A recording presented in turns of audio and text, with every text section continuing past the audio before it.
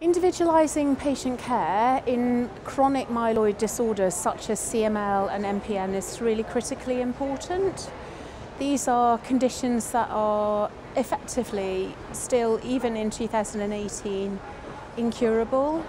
Our treatments are associated with significant side effects, and the conditions themselves, particularly CML for example, is ultimately a progressive condition. So it's really important that we use individual patient data, both at the time of diagnosis, to refine treatment. For CML, that might be about understanding what their risk is and their likelihood of responding, and then monitoring their response and escalating or changing therapy going forward.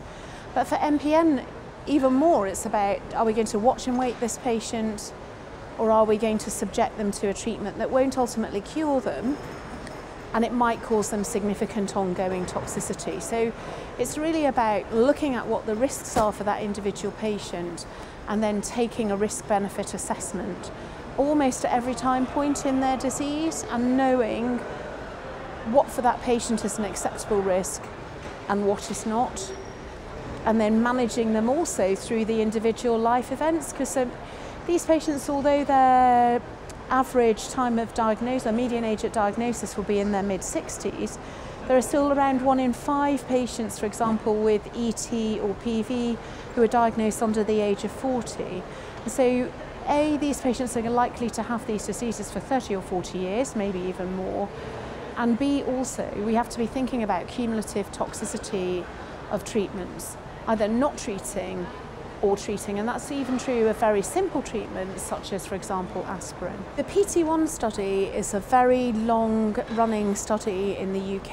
It was first launched in 1997, so that's 21 years ago, and it had 3 arms. And the 3 arms were for high-risk patients age over 60 or with a previous thrombosis.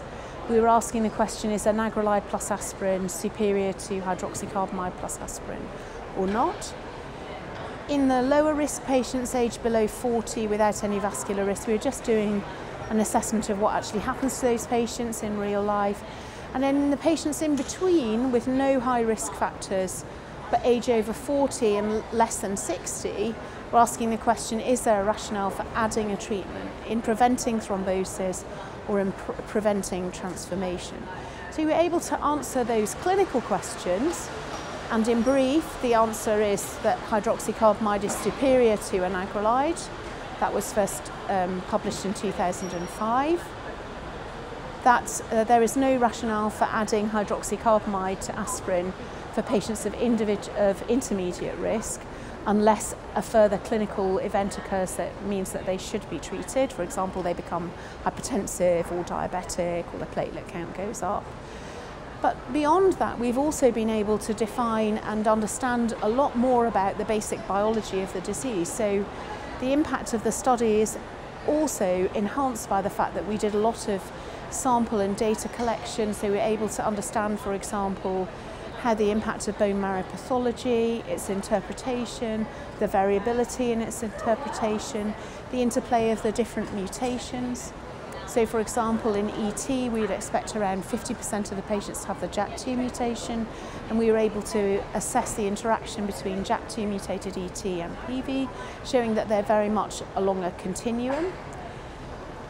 Then around 30% of patients have the CALR mutation, and we were able to show, for example, that for those patients the benefit of hydroxycarbamide if they're high risk is not so great as if they're JAK2 mutated. So we've basically, in this study, been able to perform a very comprehensive analysis of both the basic biology of the disease, the interplay of treatment, whilst following up patients for 20 years or more, which is really important in such a chronic, relatively indolent disease.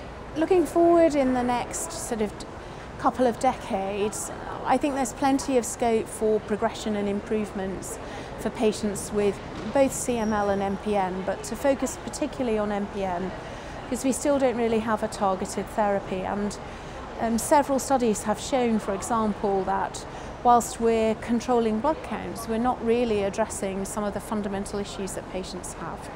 So I'd really like to be able to translate further scientific research into clinical practice, really be able to individualise treatment, not over-treat patients who don't need treating, be able to use a complex genetic analysis to pick up those patients who are at highest risk and intervene early, but also to be able to have better therapeutic tools, to be able to intervene effectively for patients. At the moment, we're really using very blunt, non-specific agents, and I think there's plenty of scope for these patients who really have quite a high disease burden to be, for that to be improved in clinical practice.